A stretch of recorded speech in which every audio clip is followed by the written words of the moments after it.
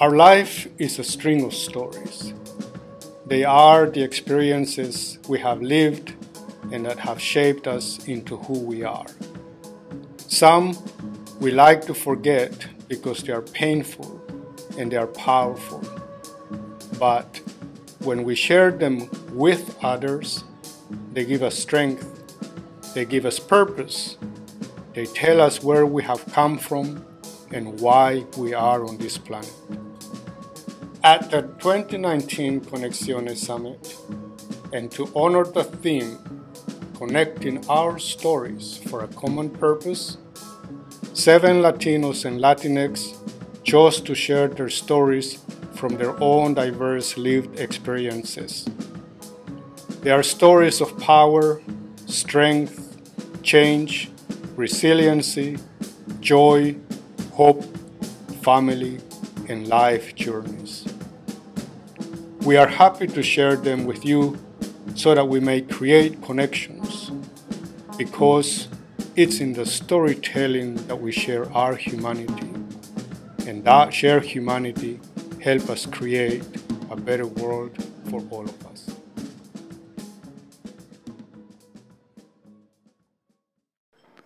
So we thought that if we called the summit Connecting Our Stories for a Common Purpose, we thought that wouldn't it be great to have a group of Latinx folks to tell their stories? Because after all, that's what makes our lives stories. And so it is really our pleasure, and it took some work to find 7 people, 7 Latinx folks from throughout the state, and work with them to craft their stories. So we have 7 of them, and on your tables, you should see the programs. You can find a little bit more about their bios, the work that they do, the places where they're coming from, or the places that they call home.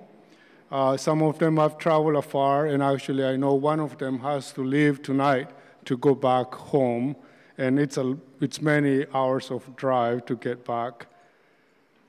Now, each storyteller will perform a piece, probably 8-9 minutes, and they've been working on this actually for several months now with a coach, so that they can craft a good story or share with you part of their life experiences.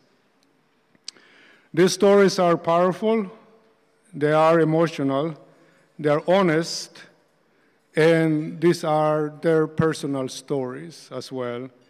And we at the Oregon Community Foundation are really grateful that they accepted and willing to share their stories with us, and for the time that they've put in crafting these stories. So sit comfortably.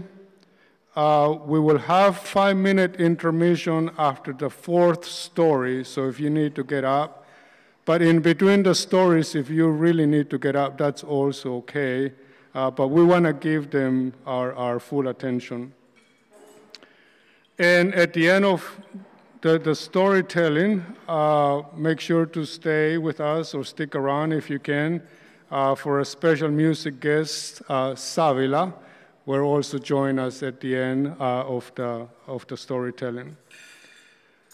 So with that, to begin our event, and I'm looking at her from here, we have our first storyteller, Zaira Sanchez, who is a community organizer and director.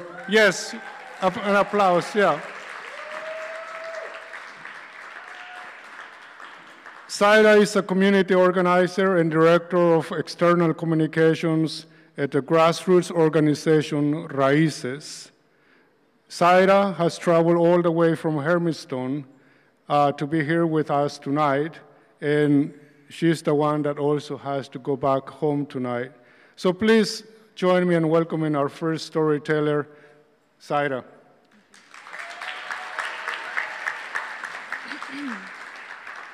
Hi, everybody. How many of you struggle with asking for help? For me, asking for help is really hard. I grew up an extremely shy and nervous person. I wanted so badly to blend in and appear normal. I would get really nervous, and I thought that that was something that was inconvenient to others. So I tried everything I could to just kind of go unseen and unheard. My unusual behavior, would sometimes get to the point where I couldn't even eat. That's how nervous I would get sometimes.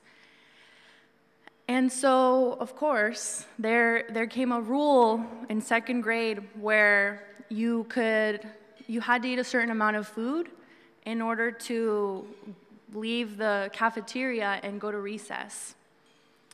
And I thought right away, I felt myself getting nervous, and my stomach clenched up, right? And I was like, 8-year-old me, oh no, I'm not gonna be able to leave. So I came up with a plan, right? I decided that I was gonna accidentally drop my food underneath the table so that I could then leave and go to recess, right? Eventually, the custodian caught on and reported it to my teacher, who then one day pulled me aside and said, "What's going on? Why aren't you eating?" And I, was confronted, right? I had no idea really why I was doing this, right? One of my unusual behaviors. And like I said, I always wanted to go unseen and unheard, and now I'm being confronted. So I said, "I don't know, the other kids gross me out." And she said, "Okay, well, it's really important for you to eat, so we're gonna have to maybe put you in the office, in the nurse's office, so that you can eat there." I said, "Okay," and I was eating. This didn't solve my problem, right?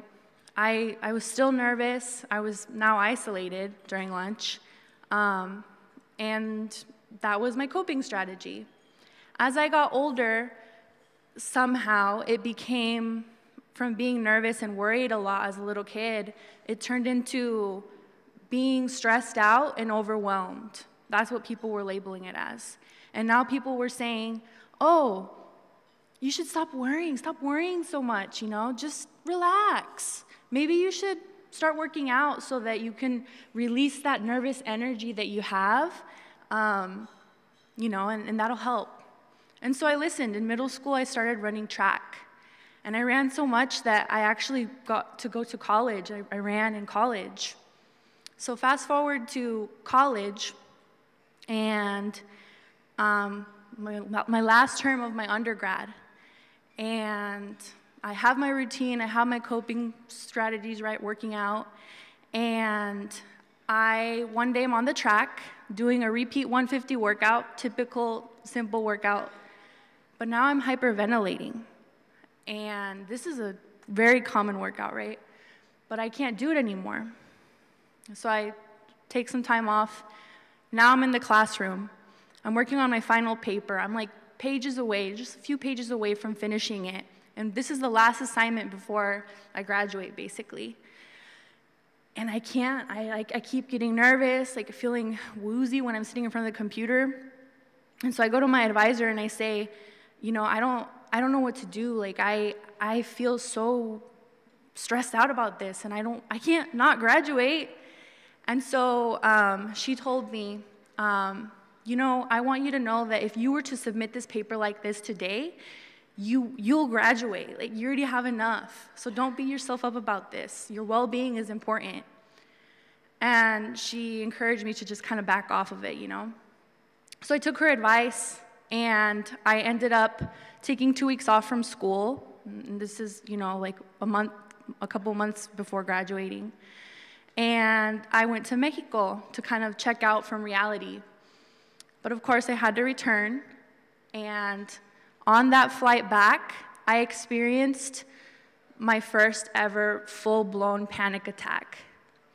So I'm sitting on the plane, getting ready to fly back to Portland, And I start getting really cold hands, clammy, sweaty hands. My breathing starts getting shallow.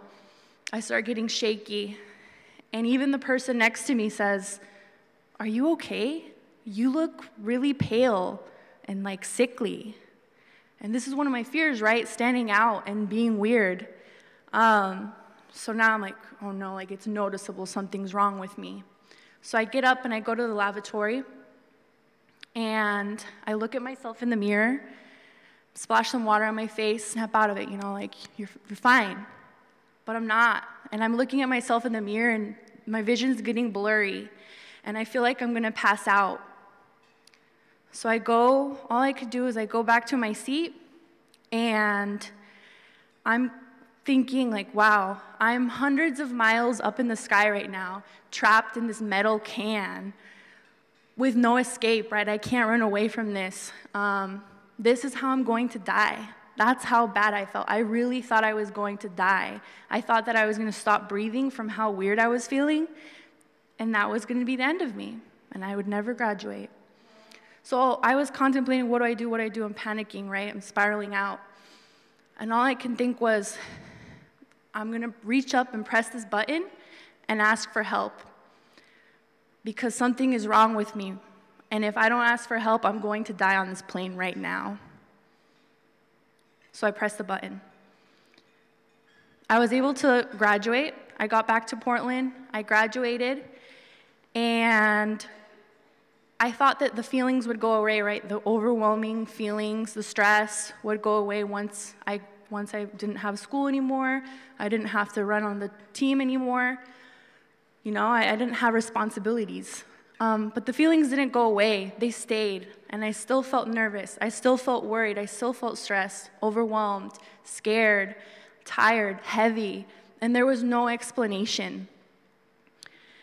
And so I got to that point again where I found myself saying, I need help. Something is wrong with me.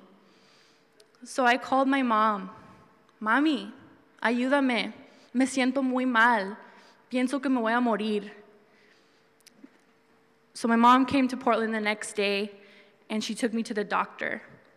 This is where I was diagnosed with an anxiety disorder. There's a word for what I was feeling my whole life. And at first, it was really overwhelming to accept that. I felt like something was really wrong with me, right? But once I got put on medication, it helped stabilize my chemical imbalance, and I started going to therapy. And it was when I started going to therapy where I really started understanding what it meant to deal with anxiety, and I started learning coping strategies and different techniques so that I could live with this discomfort instead of being afraid of it. And so it's those coping strategies that have given me the ability to stand up here and do something like this. I never would have expected me to do something like this. But it's thanks to that practice, right, and learning to deal with that short-term discomfort that I'm able to be up here and use my voice, the voice that I was so afraid to use, to be seen and heard when all I wanted to do was hide. So I found the courage, right, through the hard work. I found the courage to use my voice and be seen because it matters. Thank you.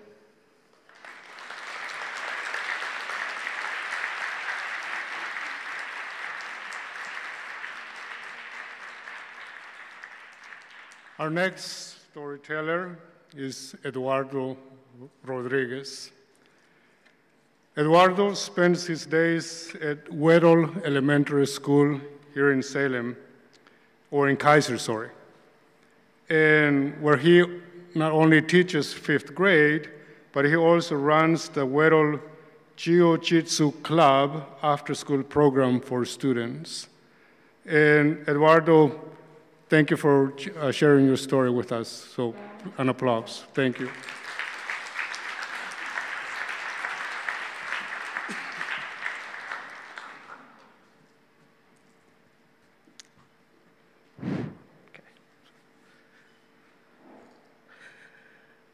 All I remember is sitting down on a bench looking at my shoes and hearing the words, "Do you want to say anything?" from the judge's mouth. I picked myself up off the bench and I walked toward the aisle. I hit the magnetic doors and I turned right. And everything I was about to say goes blank. I look to my left, I see an orange jumpsuit, some handcuffs, and eyes staring back at me. The man who murdered my uncle is about to get sentenced. And I had something to say, but it disappeared. I remember going to speak and then choking up. And tears running down my face. And looking at the family behind him. Crying and weeping and looking at my family. Crying and weeping and thinking, I wish this would have happened differently. I wish at 18, I wouldn't be in a court hearing. And I told him exactly that. And then I said I forgave him. And as I turned around and walked past, I thought, he's 23. This is 5 years away. Where am I going to be at 23? At that moment, I was a freshman in college, dealing with dorm things. I wasn't supposed to be in a courtroom, processing trauma, PTSD, my feelings about, capital punishment, all these things. I was just supposed to be having fun, taking my classes. And the year before, I was just supposed to be a 17-year-old, applying for college, trying out for soccer teams. Instead, I was attending Rosarios. I was trying to find a way to apply to college. I didn't want to go until my grandmother gave me an out. She said, in 4 years, when you get your diploma, we'll start a restaurant like you want to. We can honor your uncle that way. And I said, okay, Grandma, I'll do it. I signed up and boom. A year later, I'm walking in that courtroom thinking, I don't know what I'm doing here. As I go to sit down on the bench, I look to my left and my grandmother isn't there. She's died 2 months prior. And I'm just thinking, what am I doing here? Fast forward 5 years, I'm 23. I'm sitting down looking at my shoes again. My faculty advisor is telling me I'm about to fail out of college. And I tell him, no, I can't, that's not gonna happen. And he says, why are you here? And I say, oh, my mom wanted me to go to school. It was my family's dream. He says, no, why are you here? I say, I'm the first in my family to get a high school diploma as a male. My father has a 5th grade education. My uncle didn't graduate. This was the conversation with you, Osvaldo.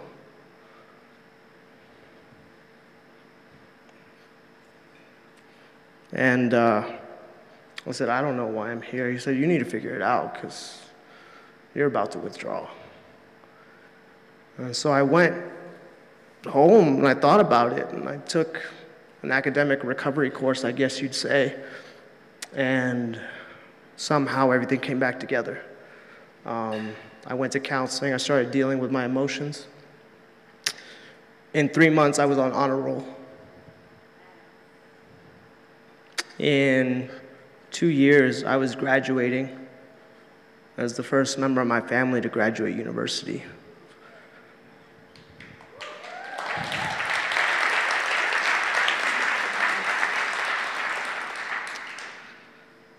And when I was taking my last bit of classes, I had to volunteer at an elementary school.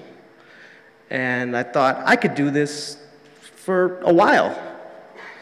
And so I got a job out of high school, out of college, not high school anymore.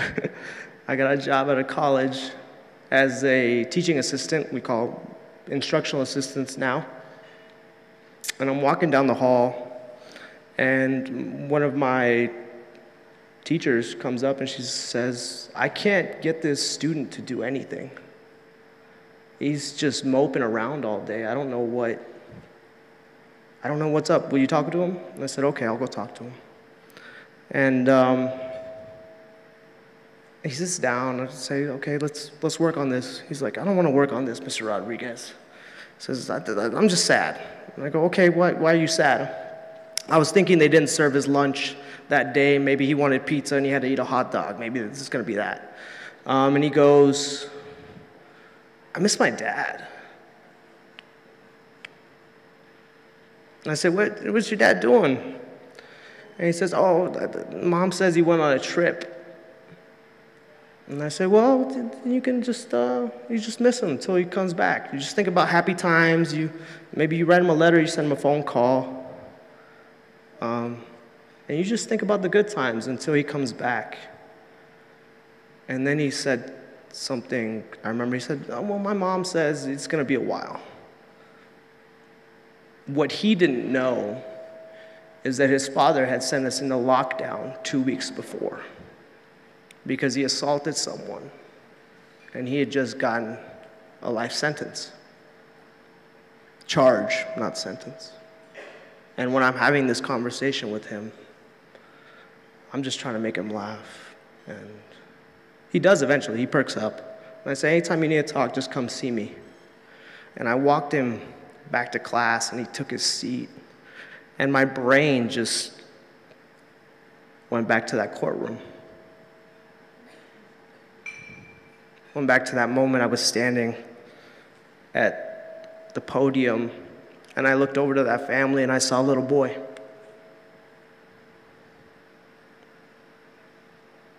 Thank you.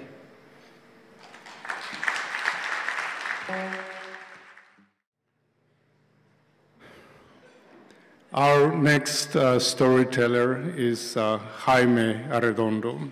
I think many of you know Jaime. Jaime lives in Salem, but he is also the executive director of Capaces Leadership Institute, and he's worked in a nonprofit sector for at least 14 years now. I think he started at the Farm Worker Housing Development Corporation. So it's our pleasure to have Jaime share his story with us. Jaime?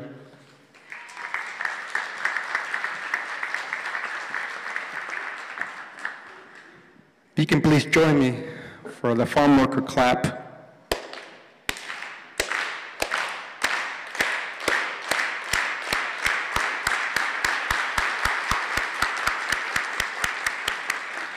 That was used by Caesar and Dolores during the beginnings of the farm worker movement and the UFW. I'd like to dedicate this story to my fellow immigrants in the crowd and my fellow immigrants outside these walls. And in particular, a couple immigrants in the crowd, two of the main organizers of this event, Roberto Franco and Mirna Lorelli, de Nayarit y de Guatemala. It's been a long journey, a long journey. My journey began in a place called Las Ranas, Michoacán, the state of the monarch butterflies, las mariposas monarcas that are making their journey down to Michoacán as we speak right now. Las Ranas at the time was a very underdeveloped little village with no electricity, no running water, and the mode of transportation was mainly by walking. And I still remember Las Ranas very vividly, very vividly. I remember walking to la escuela, to the school, and there was a panaderia nearby, a pastry. And I could smell the bread. You know, that great bread. And I couldn't taste it because I couldn't afford it. And I would pass by every day with my brother Efrain and smell that bread like it was in my nose and I couldn't taste it.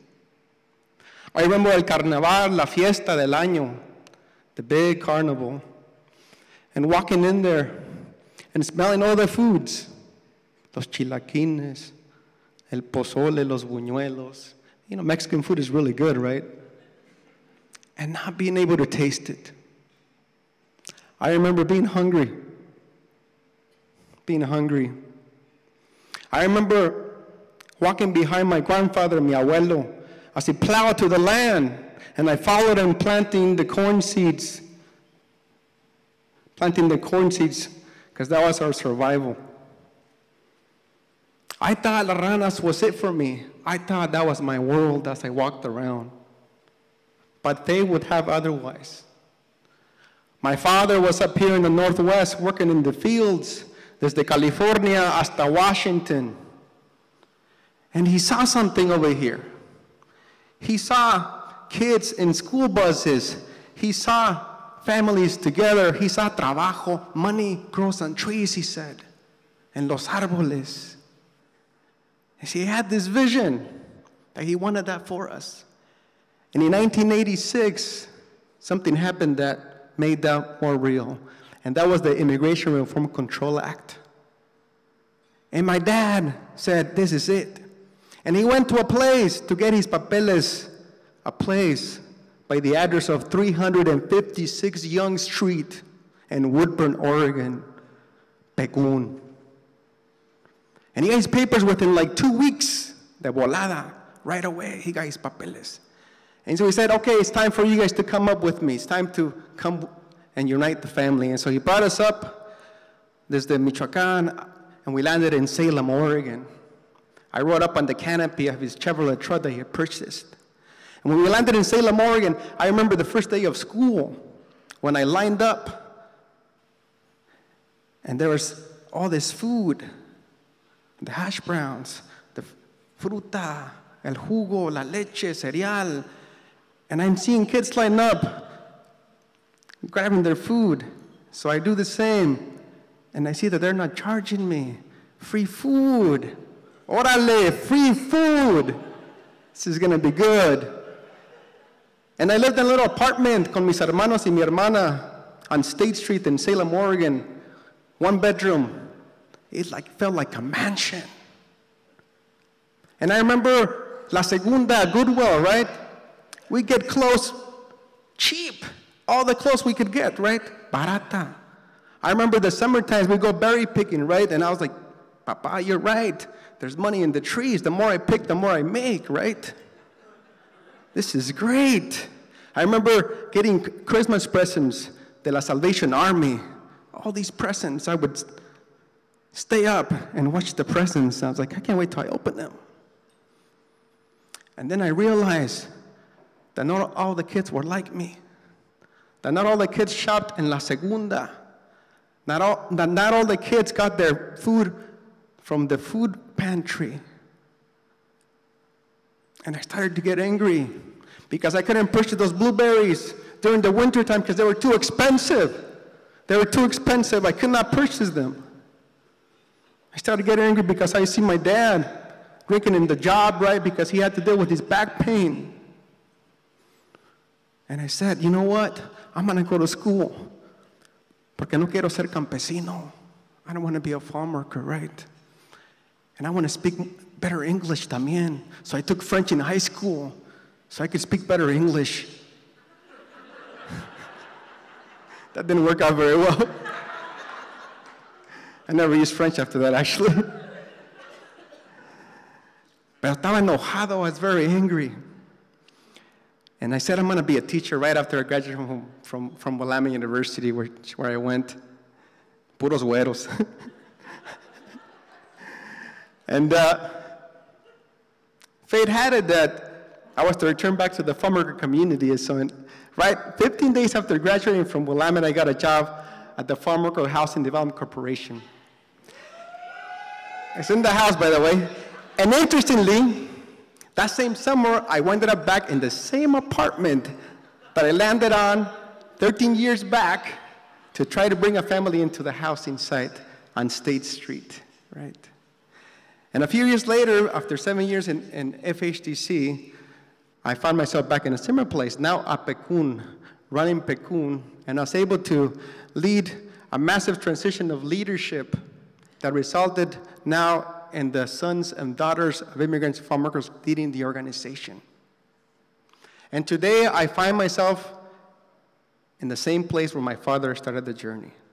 356 Young Street, Woodburn, Oregon, now called the Capaces Leadership Institute. That's working to strengthen the wellness, capacity, and political consciousness of leaders like you, organizations like yours, movements, and ultimately the comunidad to eliminate social disparities. And I travel that journey every day to go to Capaces, right? And I think about the last 30 years. I think about my dad's vision. I think about the struggle to adapt to this community. And I think a lot about the future, our future. And you know what I see? I see us leading everywhere. En educación, en healthcare, en arte, cultura, en el gobierno, en philanthropy. One day we'll have the Latino Community Foundation. I see us everywhere. And I think about my daughters, mis dos hijas, 3 years and 11 months. And I think about that little boy who crossed the border, who was hungry. And I wish I can tell him, it's going to be okay. Don't be afraid. Because we believe in tomorrow. That's who we are. We believe in tomorrow. Gracias.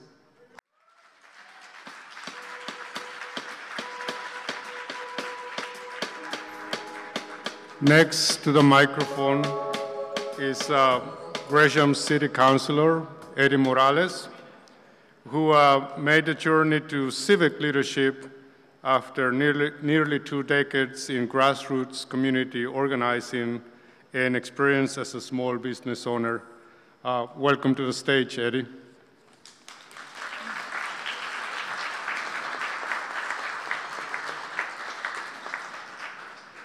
Gracias, Roberto, y gracias, Mirna, por haberme invitado.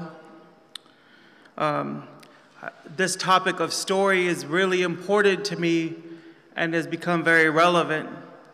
When I chose to run for public office, I knew that all of the things that, and the situations that I had grown into, were going to once be held against me. And our local paper and some of our conservatives tried to do that recently by telling my story without permission. I tell my story, but I tell my story in rooms like this, when it is meant to inspire people, when it is meant to connect. And so today I'm about to tell you my story, and it is given to you, not taken the way that some people try to do that. Oregon has meant refuge, many firsts, love, friendship, family, beauty, beginnings, hope. But it also has meant racism, xenophobia, gangs, addiction, poverty, murder, and pain. Oregon has brought me so much joy and so much suffering over my life. It is impossible for me to ignore it or forget it. Today, I have the opportunity to live anywhere I want in the world, but I remain committed to Oregon and to the people who live here. My relationship with Oregon began in the 1st grade. My mother moved my siblings and me to Oregon to escape my abusive father and to keep my brothers away from joining local gangs in East LA. She had $200 in her purse, spoke no English, and told my brother to get in the car and drive north without stopping. We landed in Woodburn, and for the first time, we began to experience poverty and isolation. We didn't know anyone when we came to Oregon. My mother raised my brothers and me with the help of my elder siblings, and as we got to know our community, she started preparing meals for local farm workers and taking care of their kids while they worked. Some of our neighbors were addicts, and she cared for them too. My mother and siblings always struggled to make ends meet, so we had to move a lot in search of housing and work. This led me to live in Sherwood, Milwaukee, Portland, and even a farm in Richfield, Washington. Moving took its toll on my family, and we weren't always welcomed where we lived. People called us beaners, wetbacks, and told us to leave.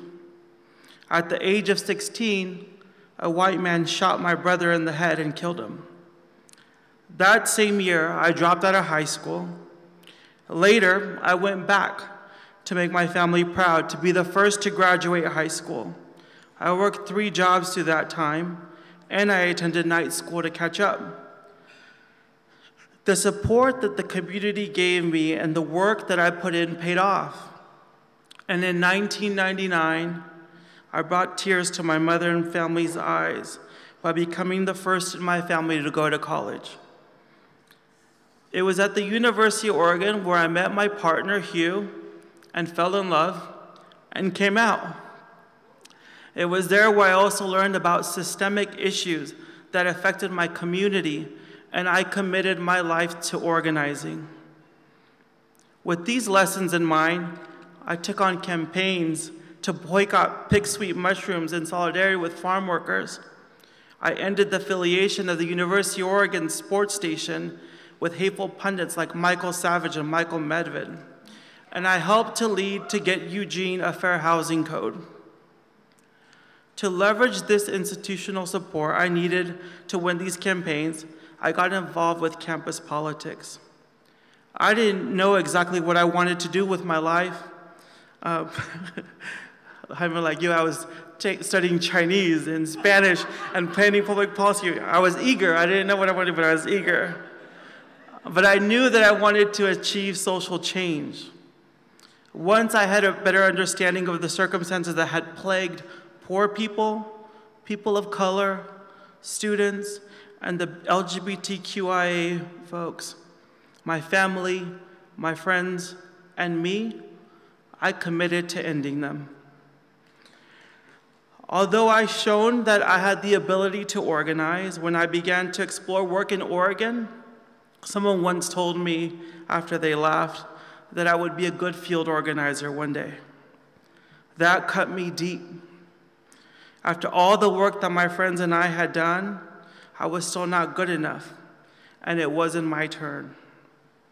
I didn't take it to heart though, and I didn't wait around for my turn.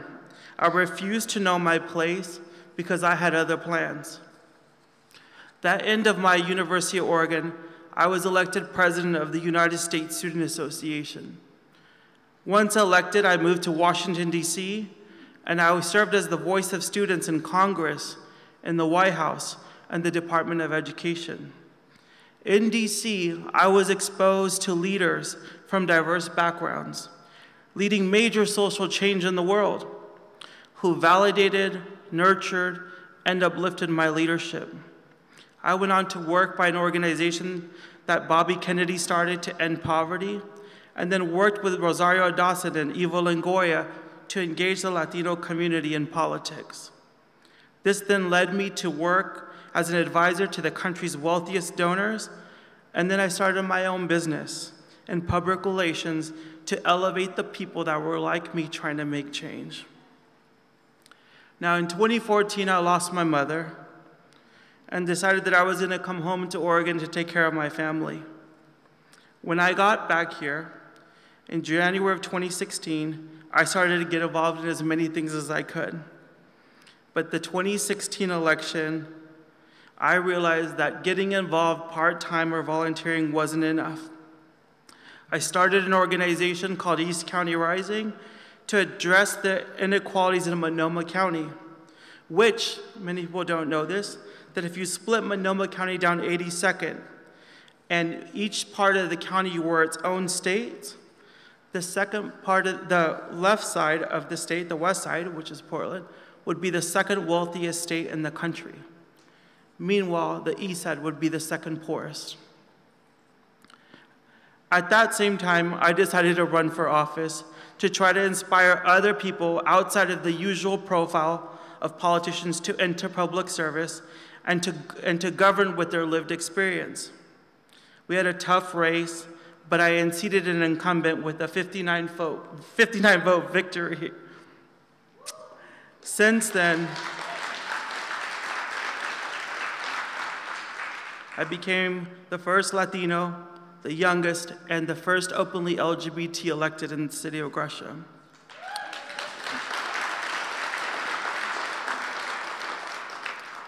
I went on to help other people run. I've asked 22 people to run for office and worked on their campaigns, and 20 of them won their elections.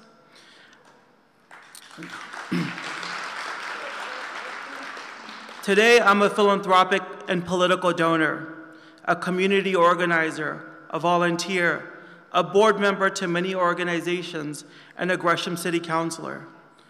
Oregon and its people came through for me, and now I intend to come through for them.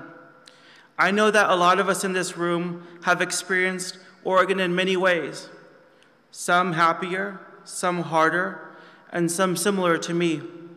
I know we'll all be successful and have many opportunities, but I know that our work will never give up to make Oregon live up to its motto, Alice volat propris. With your help, we will make this great state a place where we all, regardless of what we look like, who we love, where we come from, or what we do for a living, so that we may all fly with our own wings. Thank you. The next storytelling segment is with Erica Ledesma. Erica, yes, yeah. Erica is an artist, a youth mentor, a community organizer, and also a co-founder of the storytelling project Noche de Cuentos in Medford. Earlier today, Erica also led a session about storytelling, and she's come all the way from Medford to share her story with us. Erica.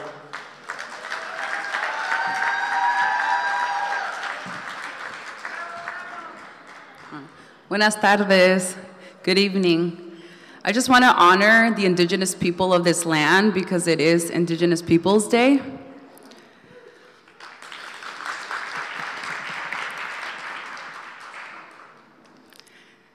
So I'm 20 years old, living in Mexico City as an international student. I was in Chapultepec, and I was walking around, and then I see the Museum of Modern Art. And it was about to start raining, so I'm like, oh, all right, perfect. I'm gonna go check out the art museum. So if you've ever been there, you walk in, and it's all marble floors. There's a flight of stairs to the right and to the left. And so I went up the right stairs, and I was walking around in this art museum. There's these paintings by the famous, Diego Rivera, Siqueiros, Remedios Barro, and I just kept walking around, and then I took a right, and then I saw the painting, Las Dos Fridas, the two Fridas. And if any of you have seen this painting before social media, exploited Frida Kahlo, it's actually pretty huge, and in this painting, it's a self-portrait of Frida holding hands. And it's two versions of her that represents this dual heritage. One of them, she's dressed in a Western European dress, and in the other, she's dressed in a traditional Mexican tepahuana dress. And then in the outside's the exterior with her heart bleeding. And for me, that painting represented like my journey to find that internal war within me for my identity growing up. I grew up in Talent, Oregon, rural Oregon, in this blue apartment complex across the gas station. And this is where my conscience began. I remember everyone in that apartment complex looked like me, spoke Spanish. It was a migrant community. The gas station every Friday, 6 o'clock, would have fresh donuts, and we would all run there. You know, everyone would be like, all right, who's gonna get them this time? You know, there was the 2 elders in the community that would take care of the children when the dads were away as pineros, working in the farms, when the mothers were also working. So then I got to know everyone in that apartment complex. We all shared birthday parties together. You know, we really got to know each other. And Spanish was my native language. As soon as I started school, I was placed in an ELL program, and I started learning English. You know, and I remember I was in 3rd grade and I was struggling because I was kind of slow at learning English. And my friend, I was asking her, I was like, hey, like, ¿me puedes ayudar? And she started helping me. And then she started explaining to me in Spanish, and I remember the teacher just ran up to us, like, you guys be quiet, don't speak Spanish. And we're just kind of like froze. And then we went to the bathroom and we just kind of like started laughing and we just started speaking Spanish again. You know, but there was constant attacks that on my culture, language, that started diminishing my sense of self. I remember in middle school that I would try so hard to be fluent and to not have an accent because I was afraid that they would think that I was slower or that I didn't understand or I wasn't smart enough. And I remember we'd have to learn how to read like the first paragraph of the Constitution, you know, we the people of the United States in order to form a more perfect union, you know, in front of the teacher. And I remember the teacher's like, wow, like you speak really good English for you. Where are you from? You know, I'm like, oh, I'm from Ashland. You know, I was born there. And they're like, no, but where are you really from? You know, that's always a second question that they ask you. And for me, growing up, I remember going home with this questionnaire about who we are and filling in the bubbles. Like I would be like, okay, what am I, you know? And I asked my mom, I was like, hey mom, what am I? She was like, oh, pues, you know, you're a U.S. citizen. I was like, all right. I was like, oh, tú eres Latina, like not Hispanic, so you fill that in. And then I was like, race part, and I was like, you know, it has African American, white, Native American, Pacific Islander, and she's like, oh, pues pon, you know, Native American. And my parents were always in survival, always working. I was like, okay. And I never knew what that meant, you know, to put that as a bubble, because they never explained it to me. You know, and I just continued throughout high school, just kind of like always feeling this ambiguity with who I was, knowing Spanish, but then, you know, it was like a division. Like in high school, I had to find a way to assimilate. And I went to the point where, you know, there's so much shadeism in our culture that we don't want to be darker. You know, so it's like being authentic because I had to be with my parents and speak Spanish to them, but also going into the education system and having to also navigate those spaces. And it wasn't until I got to college that I was always feeling weird until I took Ethnic Studies 101, and I was like the last one to sign up for it. And I remember like walking in, and it was just such a diverse classroom, because in my high school, it was only a few of us that were Latino back in the day. You know, now there's more of us, thank God. And I remember just like learning about like all these microaggressions, institutionalized racism, and how I was always so hard on myself. And I was like, whoa, I was like, I wasn't the problem. You know, I forgave myself. I was like, it wasn't me. And, you know, college really empowered me to. Then I decided to study abroad in Mexico, and that's what brought me. I was like, where do I come from? Like, who am I? You know, and that's why I went to Mexico. Like, everyone's like, why are you going to Mexico? You're Mexican. And I'm like, yeah, but we never get to learn about ourselves. We never get to learn our story of where we come from. You know, and that's something that was missing, that even though I knew the language and my parents, we practiced some of the culture, you know, they didn't have time to really explain to me all of the parts of me. And when I went to Mexico and I finally got to learn about like my ancestors and like our resistance and just like where we come from, it like really empowered me, and it made me realize like, wow, like we come from warriors, you know. And the work that I do now, I work in Southern Oregon with the Story Project on collecting stories of who we are, you know, to tell our stories, to create a platform. And also I work with youth, and I do a lot of workshops around different, identity and culture, because we shouldn't wait for them to learn about themselves because the school's not teaching them. We should be teaching them now. So this is some of the work that I've done, and for me, after leaving that museum and being in Mexico, it was just kind of really eye-opener, and I reclaimed my identity, I reclaimed my language, and I reclaimed who I am. Thank you.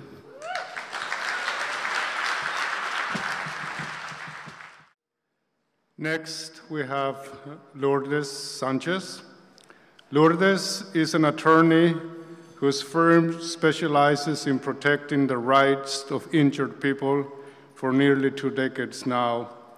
Lourdes joins us from Eugene tonight. Welcome, Lourdes, to the stage.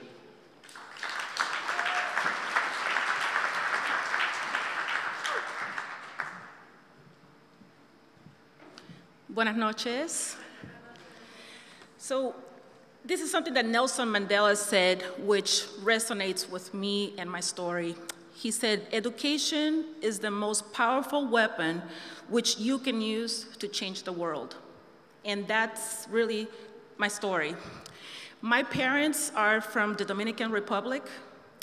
When I was 4 years old, my father died. So picture this, a 4-year-old girl, father dies. My mom was 27 years old at the time, raising 2 children by herself with no financial support. There's no welfare in our countries. There's no other support. And her family at the time lived in Puerto Rico. So we ended up having to migrate to Puerto Rico, where we lived in a household with 15 relatives. My mom promptly realized this is not what I want for my children in the future. So she started working weekend jobs cleaning houses. And she would take us along with her to help her as much as we could so she could save money. And I remember my family thought she was crazy because one day she said, my kids are gonna speak English and we are gonna move to the United States. We are going to live in a place called Eugene, Oregon. And they just thought, what the heck? She's lost it, Might as well have said Siberia. They just thought that was like the end of the world. In my family, we all pretty much lived within a few blocks of each other. So for her to say she was leaving the country to the west coast of the United States was like basically, we would probably not see them again for a long time. And that's what happened. So we came here when I was 12, and 12? Okay. And I was a freshman in high school. My mom, with that job that she had cleaning houses, she saved up to buy 3 one-way airline tickets, okay? Which meant there was no backup plan. This had to work, okay? So we landed here in Oregon with no family. We didn't speak English. We had no money. We had no car. We had no bike. We really didn't have much in terms of resources, okay? All that we had was my mom's idea that this was gonna work. All we had to do was study hard and work hard. What we didn't realize was when I entered high school, there was no ESL program. They had never figured out that somebody could come and move here at the high school level.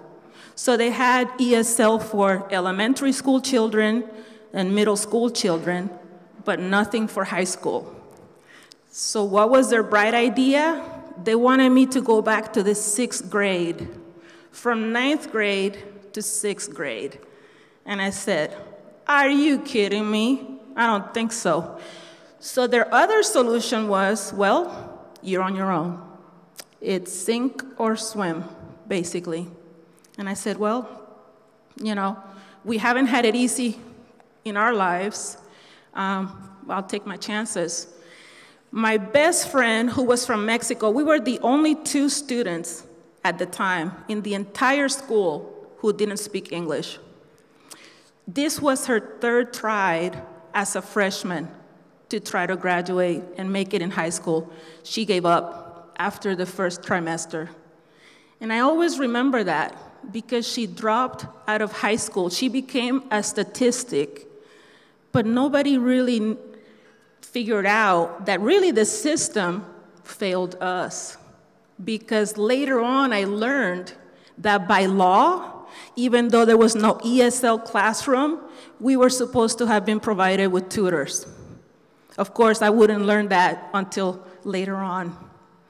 So I studied hard. Somehow, because you're a kid, you learn English.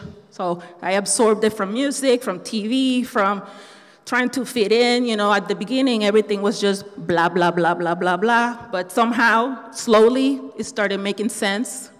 And I graduated with honors from high school. Yeah.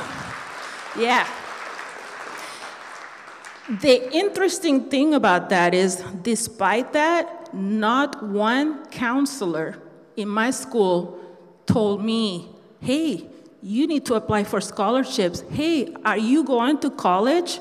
What are your plans? Not one, not one.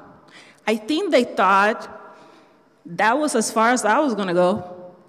There wasn't really much expectation of me at the time. I mean, you gotta think, female, minority, didn't speak English, you know, in poverty, because we really had no assets. I don't think they really expected much from me. But luckily, because of my mom, and really the small Latino community at the time, who did expect a lot out of me, they figured out a scholarship opportunity for me. So I got a full ride to the University of Oregon, okay? Yeah. So I was 16, sorry, I gotta brag about that. So I was 16 and a freshman in college.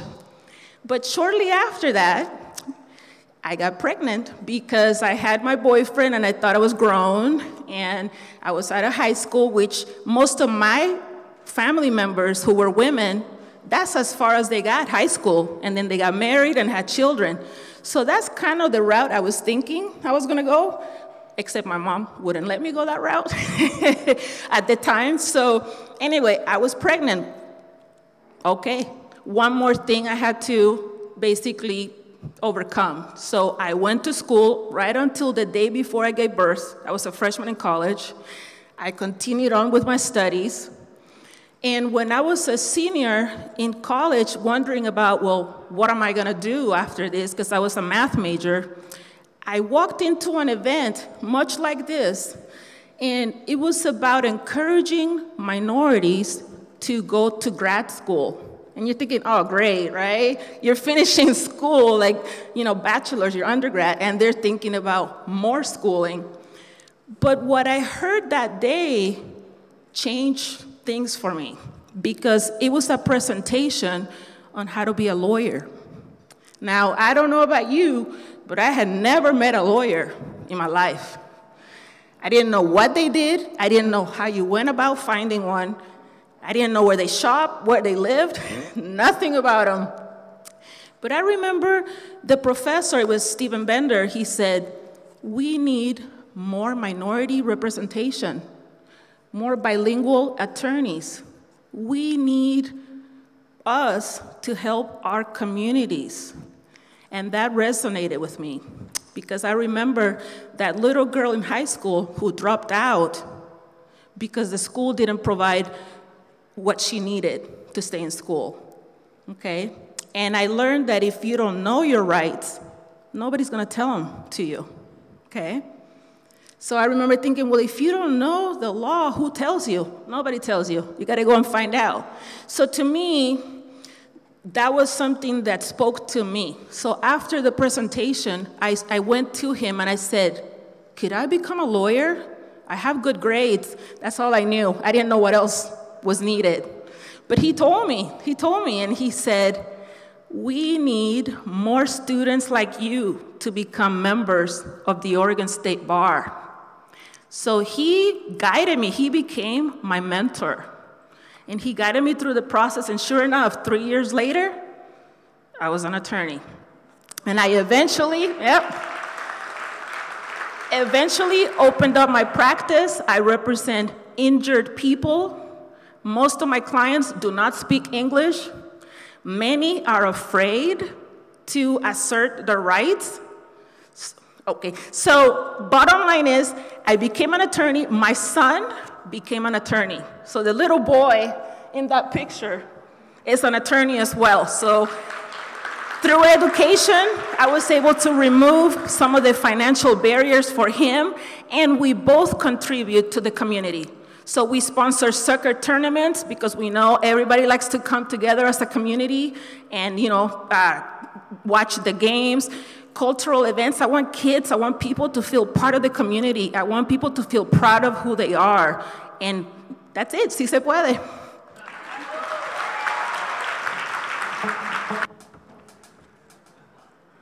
Well, we're coming to the last one. It's the last but not the least. Someone that I've enjoyed talking with in her other half whenever I visit Central Oregon, and that is Julia Fleet.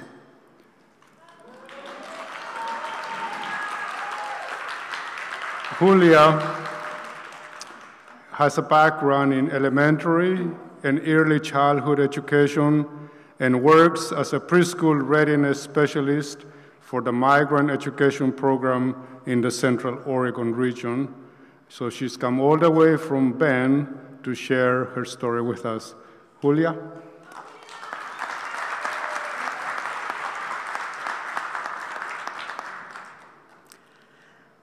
Buenas noches a todos.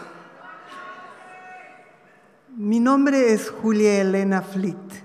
Y yo, I have to go to English. I was born and raised in La Paz, Bolivia. I went to a German school, and my favorite subjects were math, chemistry, physics, and biology. I wanted to be a chemical engineer, and my plan was to pursue my higher education in Germany. But plans changed, because I was invited by an aunt of mine to come to the United States, specifically to Northern California, to study. I accepted the invitation only because it was California, and I was hoping to have the opportunity to go to Disneyland, which I did 8 months after I arrived. Well, when I came to Los Angeles Airport, I came on September 7, 1967. You can do the math. And I came with a student visa. I spoke Spanish, German, and a little bit of British English, which didn't help me at all when they asked me at the immigration counter to take my sunglasses off and to surrender my x-rays. Because, on those days, anybody that would come to the United States had to bring their lung x-rays with them. Well, plan B was, okay, I will stay. I will get a 2-year degree in data processing, go back to La Paz, apply what I studied, and still pursue my chemical engineer dream. How about that? Well, something happened to me when I went to register to the ANSA College in California. I went, I filled my papers, I gave them to the clerk, and she crossed the little spot where I put that I was white. Because until then, I was a white female. And she said, "You are brown." And I said, "Why?" And she said, "Because you are South American, you are Latina, and you are brown." At that moment, I didn't realize that that was a racist remark that had lots of implications for later on. When I went to college, I had to take ESL on those days, that was the name. And there were some students at the college that made fun of me because I spoke funny. Well, those were two incidents that planted a seed in me. Eventually, 3 days later, I met a wonderful man. And 6 months later, I married John Fleet. He is from Chile. And you know what? His grandfather was British, my grandmother German. Enemies, historically, right? He is from Chile, I'm from Bolivia, the Pacific War. Oops, enemies, right? But you know what? For us, it was so what? We are who we are, and we'll go from here.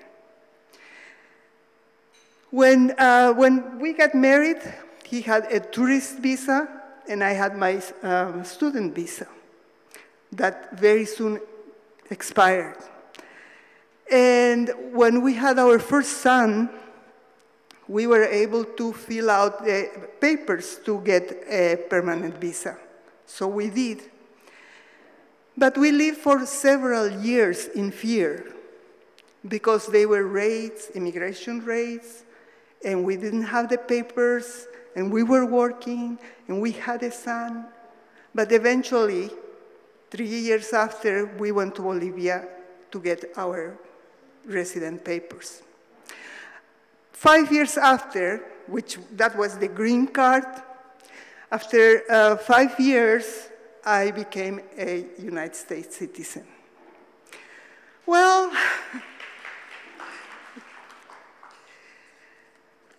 I have my cheat note because remember, a long time ago, memory, okay. Well, as you probably remember, I never wanted to be an educator. I wanted to be a chemical engineer. But you know what happened? While I was working in the private sector, the seed that was planted in me when I was going through college and through many things only needed a Johnny, Ellie, and Christy, our children. They are the ones that inspire me to go back to study, to get my bilingual teaching credential, and to start working for the community, for my community. Because I met many, many families whose children were not thriving in school because of the, the language barriers that they had. And so I thought, well, my kids, we spoke Spanish at home. My English was not so cool, but they were doing fine. What was the difference? Well, it was our involvement in their school. So we were there for them. So I went back, and I got my teaching credential. It was kind of crazy because in 2 years I got what everybody gets in 5 years. But I didn't have enough time, it was too late. I wanted to get involved. And so I had the support of my family in order to do it. So I graduated from San Jose State University, and there I went. I taught first grade for many years. But the first year that I started teaching in the San Jose school district, I proposed to my principal to have one strand of classes from kindergarten to 5th, where we would teach everything in Spanish, and we would teach English as a second language. We started that year from kindergarten to 3rd grade. The following year, we added 4th and 5th. And also, we started a group, a parent-teacher association in Spanish, where we had interpreters for the English speakers. The principal didn't speak any Spanish, but she helped me and the other teachers. So we did it, and that was the beginning of the success of those students, because when they finished 5th grade, they were fully bilingual, they were at grade level, and even further. So many of those students are now doctors, engineers, bilingual. So we can do it. When I came to Oregon, that's when I felt discrimination. Not only because of the race, not only because of, but the color of my skin. I don't look Latina, they tell me. I don't speak like Hispanic person. And maybe it's the German that I had to learn in school. But I lived discrimination, especially in Oregon. And I have to say, I went 20 years back to where I was when I was in California, especially in the inclusion and equity in education. And that's the reason I'm here. And I have to cut, because otherwise I will take over the night. But I want to tell you that I am Julia Elena Fleet. I am very proud of the country I come from, and I keep my traditions from, and I am very proud of the country where I live, and I started my family, and I'm here to stay. Thank you. So I'm supposed to sum all of these 7 stories up. I don't know what I'm going to do. But here, this is what I think. I think that in each of these stories, there's a little bit of those stories in each of us. I truly believe that. A little bit of that. The concern for our lives, for our families, for work, losing someone to violence, or wanting to create change and have the power to create that change, and while doing it, shaking up the norms and the expectations that have been put upon us, or learning the tools, the language, getting an education to be able to create changes and help and protect others, or ensuring that young children are not left behind in education because we have an experience in education.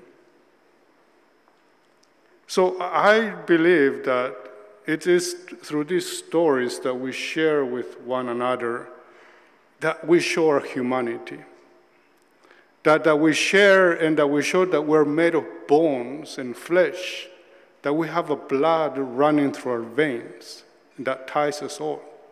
No matter what our skin is, the person that's sitting next to you has the same blood running through their veins as you have.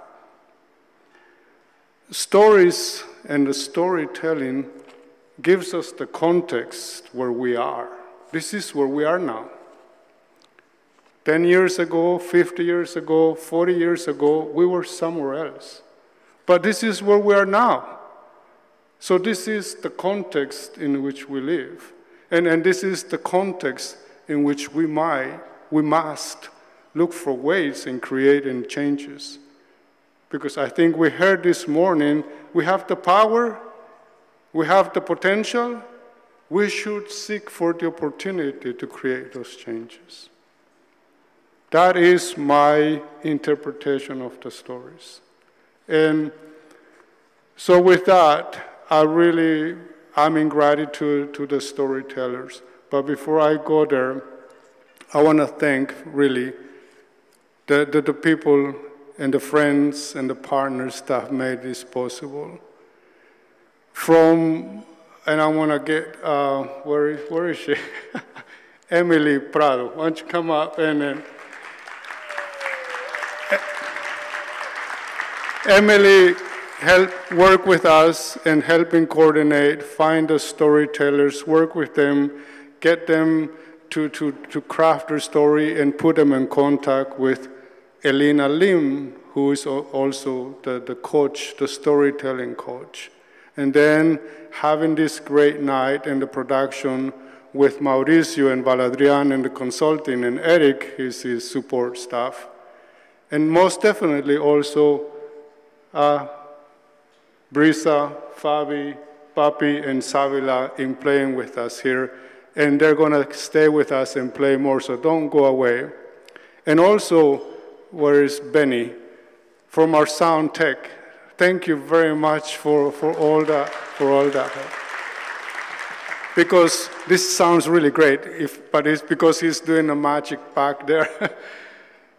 And then really, the storytellers. So if I may ask each of the storytellers to stand up and recognize their story, because in their story, there is something of us.